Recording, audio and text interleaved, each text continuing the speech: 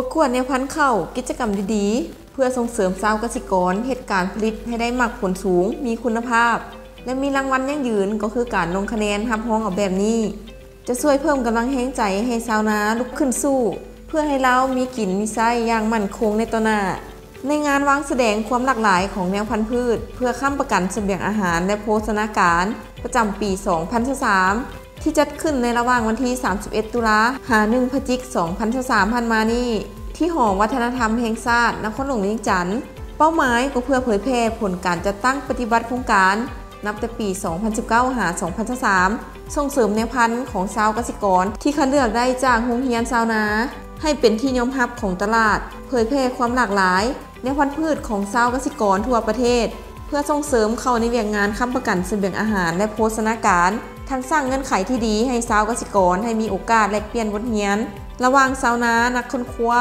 องค์การจัดตั้งต่างๆและผู้ประกอบการที่เกี่ยวข้องทางด้านการคัดเลือกแนวพันธุ์การผลิตและแลกเปลี่ยนแนวพันธุ์พืชภายในงานวางแสดงได้มีแนวพันธุ์ข้าวหลายกว่า50แนวพันธุ์ทั่วประเทศแนวพันธุ์พืชพื้นเมืองท้องถิ่นที่สำคัญหลายกว่า30ชนิดมาวางแสดงจำหน่าย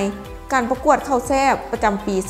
2023 การประกวดความหลากหลายของพันธุ์พื้นเมืองที่หัวใหญ่ที่สุดเป็นต้นเพือกมันอิดมันอ้อนมันแซงและอื่นๆการประกวดผลิตภัณฑ์การแปรรูปจากกล้วยพื้นเมืองการประกวดการตกแต่งห้านวางแสดงความหลากหลายของชนิดพืชการมอบใบย่อๆให้กับทีมงานและชาวเกษตรกรที่มีส่วนร่วมในการพัฒนาแนวพันธุ์ใหม่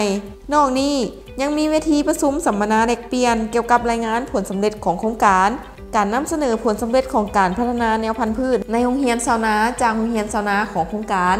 เผยแพร่ดำรัสว่าด้วยการคุ้มครองแนวพันธุ์พืชฉบับปรับปรุงใหม่และขั้นตอนการขึ้นทะเบียนแนวพันธุ์ใหม่ให้กับขันแขวงเมืองและชาวเกษตรกรผ่านการประกวดและให้คะแนนของคณะกรรมการในเวทีการประกวดครั้งนี้รางวัลชนะเลิศการประกวดประเภทแนวพันธุ์ข้าวรางวัลที่1ประเภทแนวพันธุ์ข้าวเหนียวได้แก่ข้าวเม็ดขาวจากแขวงพงศาลีและรางวัลที่1ในประเภทแนวพันธุ์ข้าวเจ้าได้แก่ข้าวเจ้าหอมเมืองหมอกจากแขวงเชียงขวาง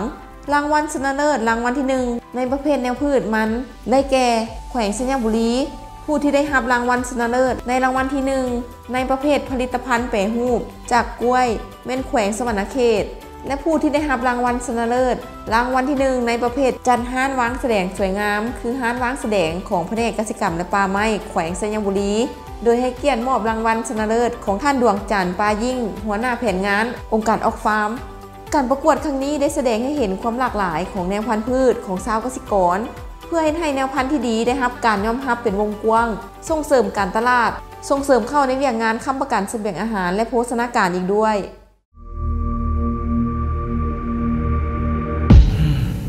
ดื่มความซื่นใจห่วงใยทุกเวลาน้ำดื่มคุณภาพมาตรฐานสากล